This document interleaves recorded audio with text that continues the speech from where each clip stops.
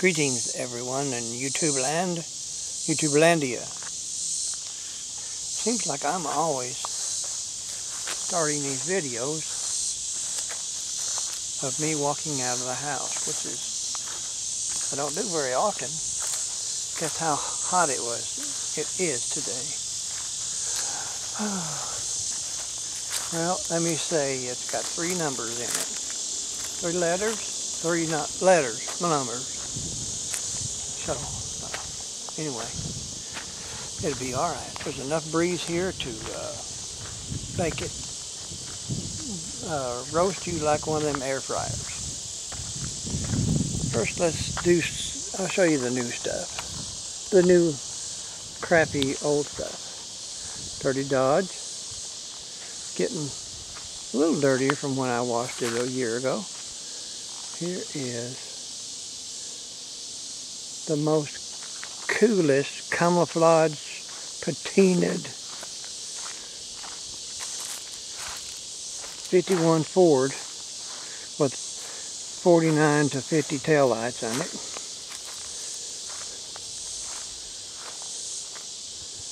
And isn't that some kind of a weird color job, paint job, whatever? I bought it because it had it's got a good body besides a couple rust places. But the hood was really straight. So it's got the carbled up hood off my 51 on it. Wearing it proud.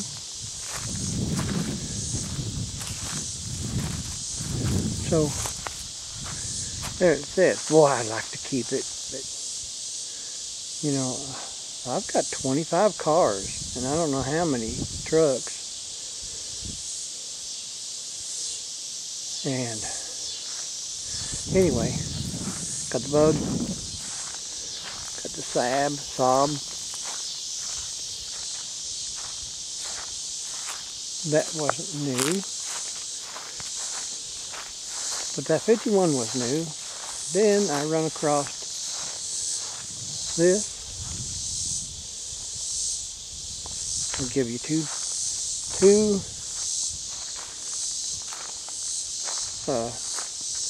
chances at guessing what this is.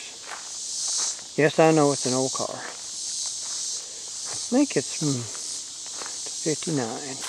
I don't know. There it is. It's what they call in England, the mother country, a Cortina GT. And they used to race these, probably because this is all they had. But they rally raced them, they road raced them, they did all sorts of stuff with them and to them. And it being a GT model, it's got a tubular intake manifold on it and some headers and a brace of gauges like you've never seen. So, there that is. I made the mistake of it was for sale, make an offer. So, made the mistake of making them an offer, and then I had to get it home. But it's a cute little car, tiny as it is.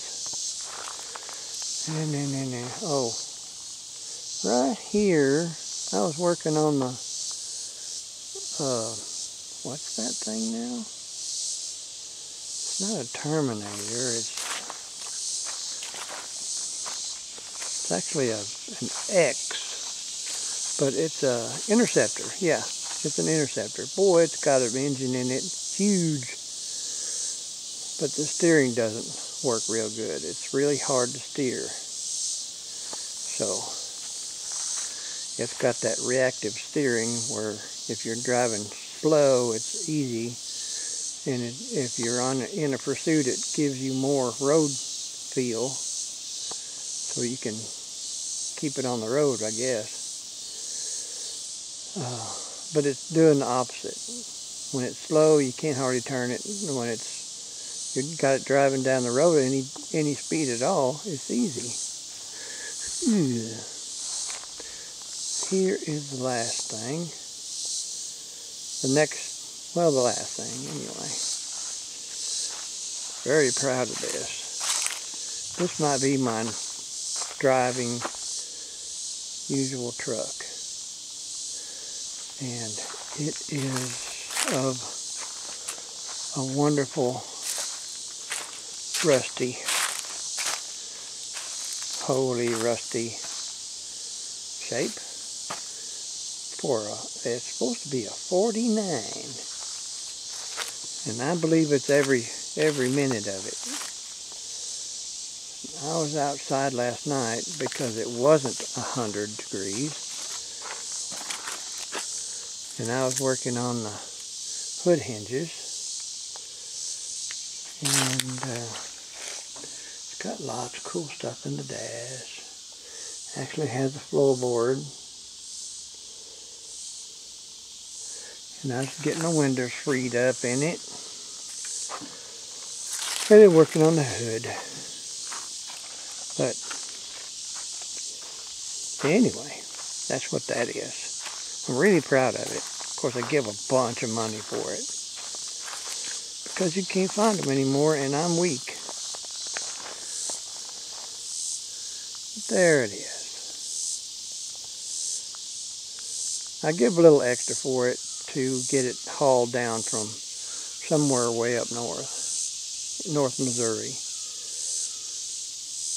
So it was worth it, because my driving with my legs and stuff is not, I mean, I'm accurate, but I'm pushing that clutch down 18,000 times, and my truck is getting a little caggy. But anyway, there it is. Let's see what gave me the currency, the money, to purchase these two wonderful vehicles was that the blue Jeep is gone, the CJ7, and my Army truck has left the building.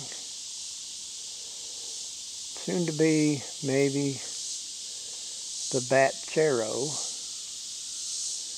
and about half of these Volkswagens, maybe all of them. Get this front yard cleaned out,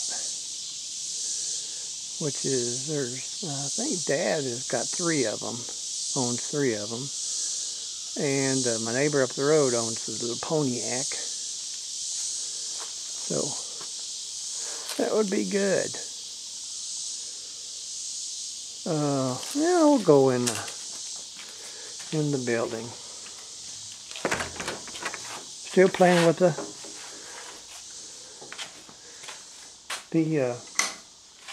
look at that. Still playing with the little flathead. I was making some rings for it. I couldn't find any rings that fit it, but I was making some fit. And I got some of them made, and I really don't like it. So hopefully I can get the right ones. There's one of the wrong ones. And I guess it matters what kind of pistons this is. And the pistons, I guess, I don't know. This stuff is special to me. That won't be it'll go along pretty fast once I get the valves set and the camshaft looked at, the crank looked at and polished. So that's that.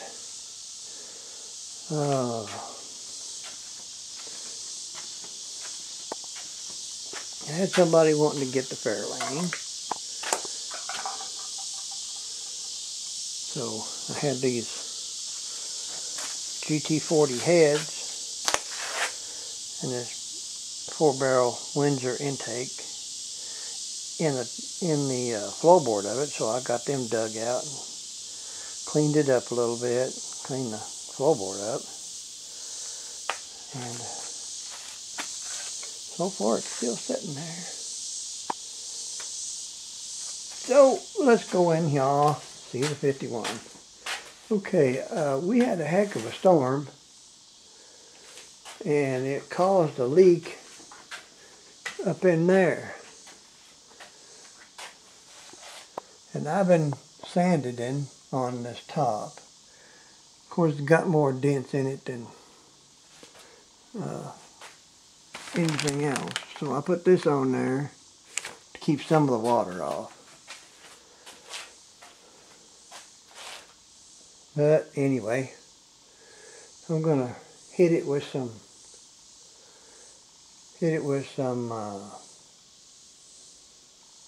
super duper primer stuff that does everything.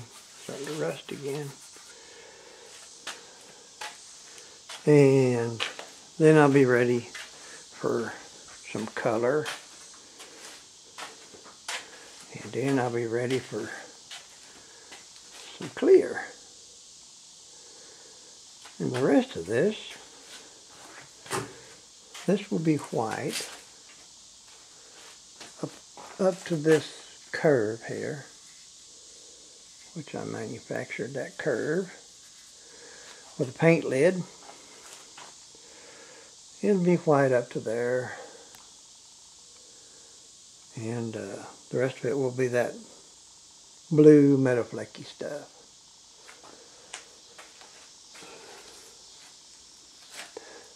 So that's that, and the little roadster still sitting there in the corner,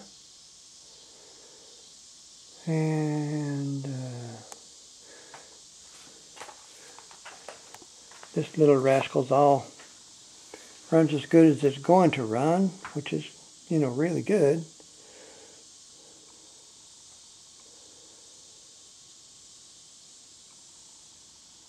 So there that is. Can't ask for no better. Dirty workbench. And I think that's it. So there we go. The last thing I know about Rusty Acres is that he's going home, or he's home now. They turned him loose from the hospital where he had COVID. So they put a tube in his nose and they just sent him home. Not to die, but to get better. Because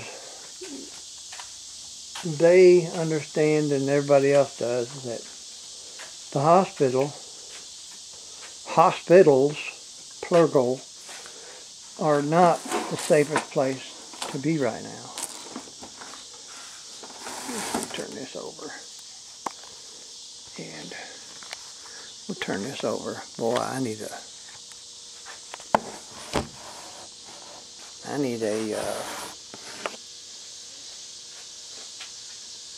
cameraman, I guess. What would look good under that? Y'all help me look.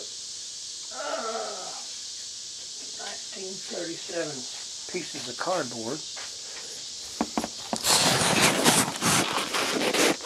There. If I don't fall over. Anyway, get my legs in here. Oh, they sent him home, and he had oxygen on his nose and stuff. So that's good. That's a prayer that's been answered, and that's wonderful. Now we just got to pray for. We'll continue praying. We'll pray for everybody else that's in this stuff. and hope that the people that don't have it won't get it. Washer. That washer was so big, he had call signs on his side. Golly. Must have been one of them killer China Oscar ones, anyway. So, I've been doing too much, been on the flat side most of the time, and I come out here at night and put a few bolts in. Night before last, I come out here and put a cotter key in. That was really good. That's one step forward. And last night I come out here and put 2 or 3 bolts in the hood of the Studebaker truck. Put them 3 in there. And I think before that, maybe a Monday of some sort, I drilled out some rivets and fixed the hood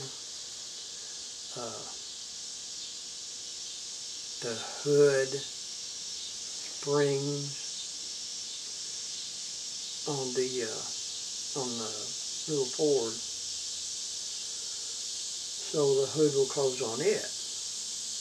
And as you've seen, it was closed on the little GT car. So I guess anything is going forward, but it's not. What I can do is not very much, and I'm frustrated because I can't just go out here and do the power hours and stuff like that I could do when I was your age. Which I'm not complaining too much because I can still move around and goob around and stuff, so that's a blessing. I think that's all I got.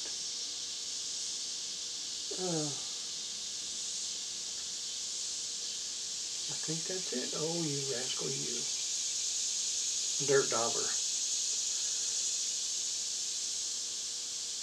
They're everywhere.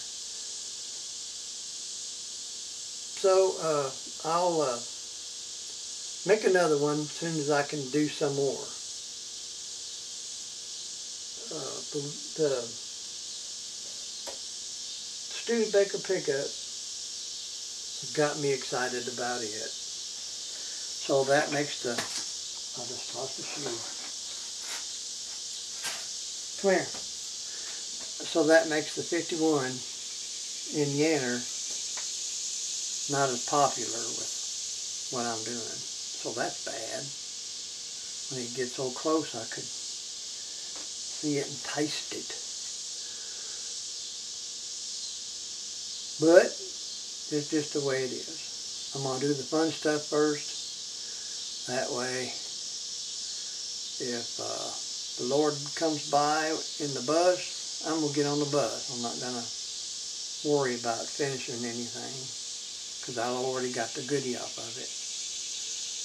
It's like when you eat a Tootsie Roll, you don't eat the package. Or when you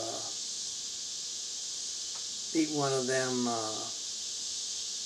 Tootsie Pops, you don't eat the stick. So you just get the goodie off of it and go on. That's it. Nothing else is going on. Hopefully my antiperspirant will hang out and hold on where I can play with replacing the other 2 bolts in the Studebaker hood and get it closing and opening, because I think it's going to be closed and opened a lot. So I got to do some rewiring on it. Well, I got to rewire the whole smear like I did the 51. So that'll be good. I don't know if it's even a 6, surely the goodness, being a 49, it's 6 bolt. But it makes a little bit of difference if it's positive ground or earth, or negative ground or earth. So, but if I rewire the whole smear, I'll make it right.